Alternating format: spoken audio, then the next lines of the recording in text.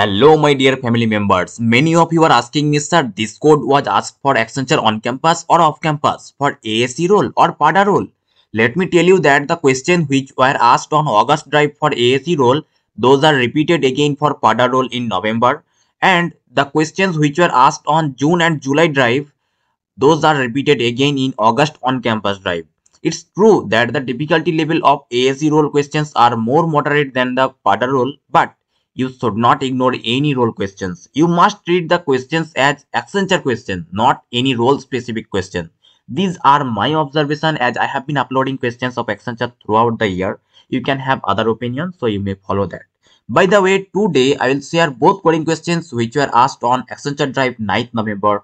Let's see what are the questions. Actually, the question was shared by one of our family members. He could not remember the full code, but the gist of the question is: write a program that takes an integer n as input and returns the nth prime number starting from 2, and sample input is 5, output is 11, and sample input is 11 and output is 31. How I am explaining. Actually, if you point out all the prime numbers from 2, that is 2, 3, 5, 7, 11, 13, 17, 9, 19, 23, 29 and 31, right? So if the sample input is 5, then output should be 11. That means 1, 2, 3, 4, 5, right? This is the output. And if the sample input is 11, that means you are asked to print the 11th prime from 2. That means 1, 2, 3, 4, 5, 6, 7, 8, 9, 10, 11. That is 31. So output should be 31, right? So what you have to do, I hope you understood, right? So if you understood, then please solve the problem by yourself and give the code before I answer, right? Okay, so let's start with the solution in Python and Java both. So at first start with Python.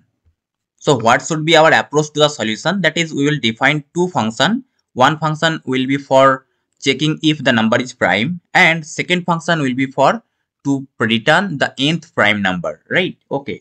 So at first we will check if the number is prime or not. So what is the prime number? That is the number which is divisible by 1 and itself, that is the prime number, right? So at first define the function is prime.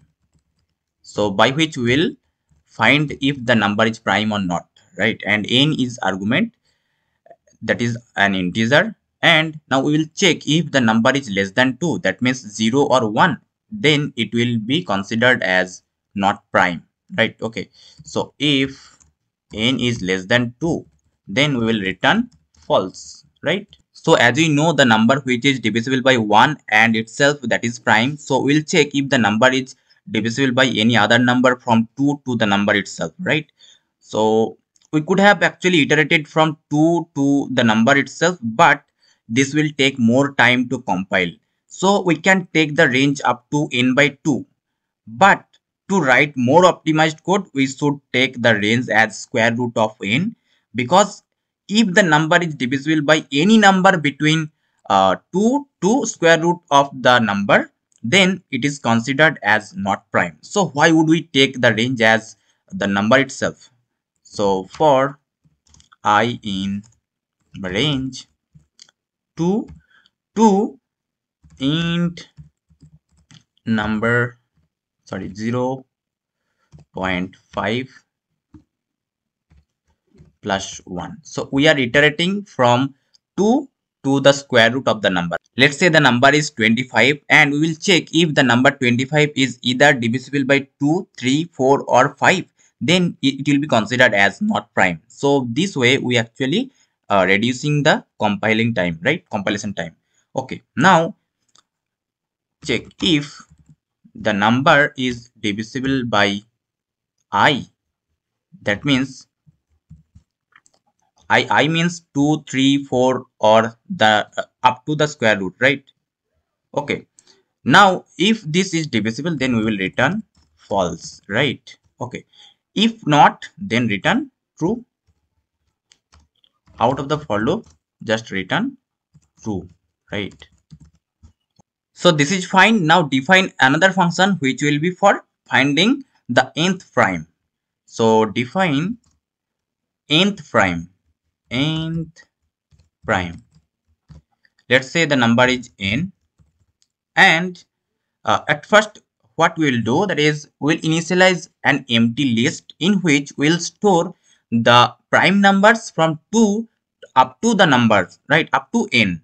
So, and we'll initialize the number from 2, right? Okay, so the list, let's say the prime list is equal to empty list, and initialize the num from 2, from which we will store the result, right? So we have to store the prime numbers up to n. So we'll run a while loop while length of the prime is less than n. We'll iterate up to that number, right?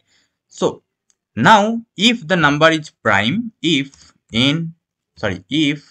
is prime n, then we will append the number into the prime list, right? Okay, prime dot append the number, and now increment the number by 1 to move to the next number. Now just return the last element of the prime. We'll see our desired output. Return prime minus 1, and we will see the desired output as we want. Okay, now take the input. So n is equal to int input, and call the function print nth prime. Let's see if this gives right or not.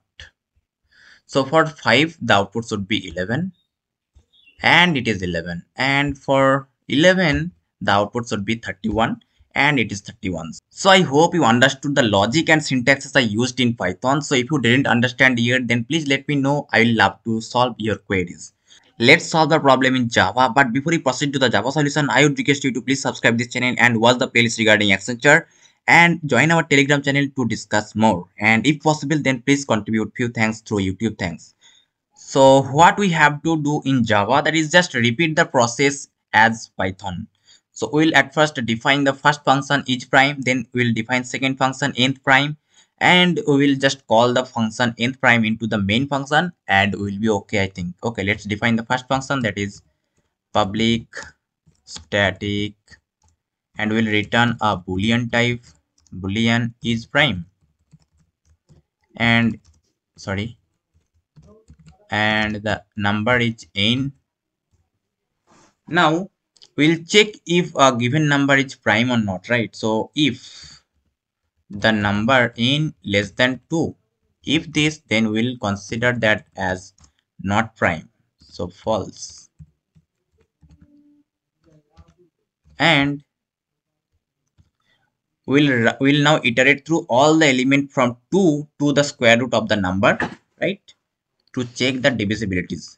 So for int I is equal to 2, I less than math dot square root of the number n and I plus plus.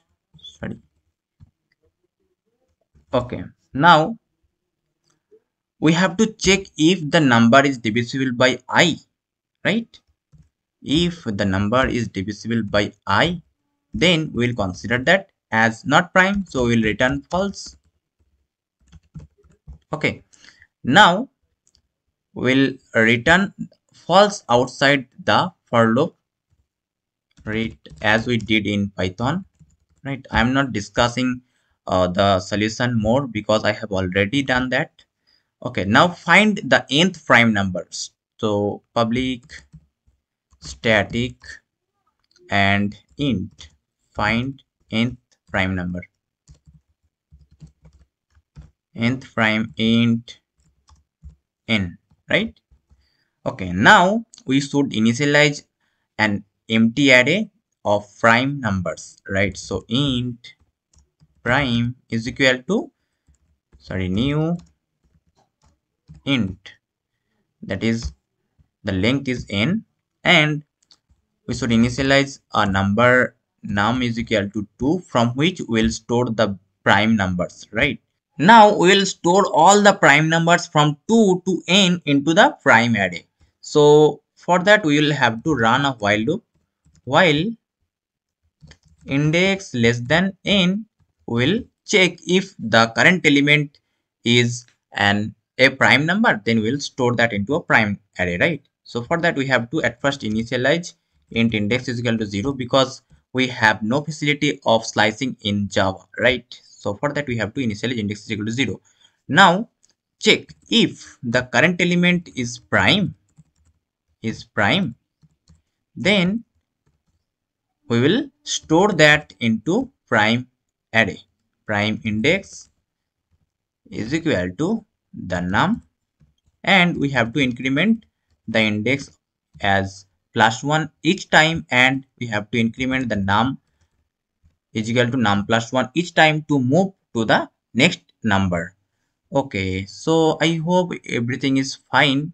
Now just return the last element of the array and we'll see our desired output. So return the last element, that is n minus 1.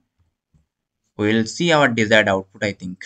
Okay, now call the function in main. I hope this will be fine. So for that, create a scanner class object. Scanner SC is equal to new scanner system dot in, and initialize int n is equal to sc dot next int. Sorry, we have to take input n, and we have to print, call the function nth prime n.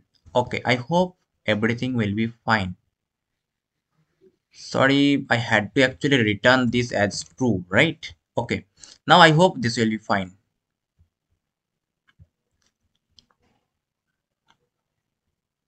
So for 5 the output should be 11, but this is giving 7.